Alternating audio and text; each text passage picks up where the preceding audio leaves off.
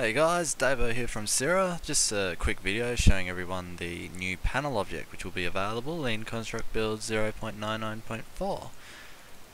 This object's pretty much just a picture, except what makes it unique is that when it resizes, the top and the left and the right and the bottom won't stretch. So this is particularly useful if you've got an object that's resizing or you're using it for interfaces in the game.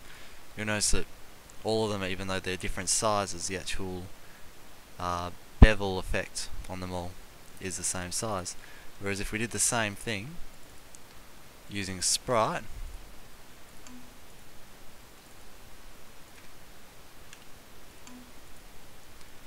then when you make it bigger, you can see what happens.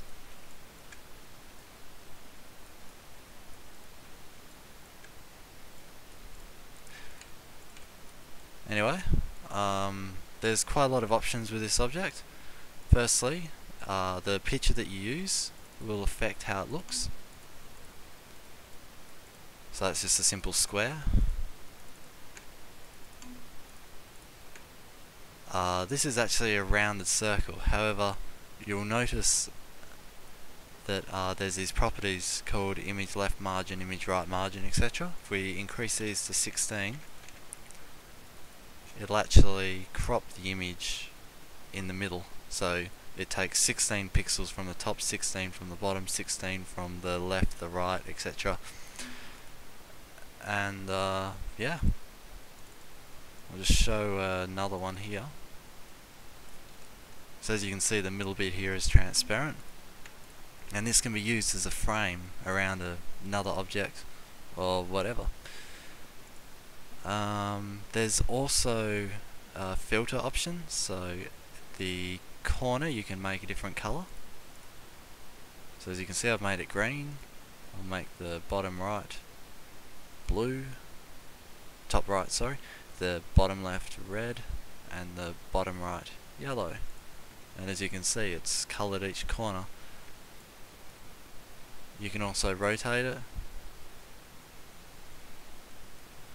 And I'll just, before I leave, I'll just add the selection box behavior.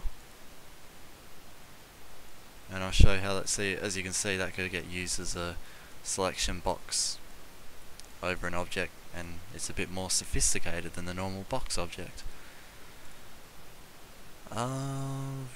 Yeah, that pretty much covers the panel object. It has all the actions that box had, all the conditions, such as being able to attach it to another object with padding, and you can also copy the source image from another object. So if you have a sprite that's animating, you could put this in an always event, and then your panel would be animating.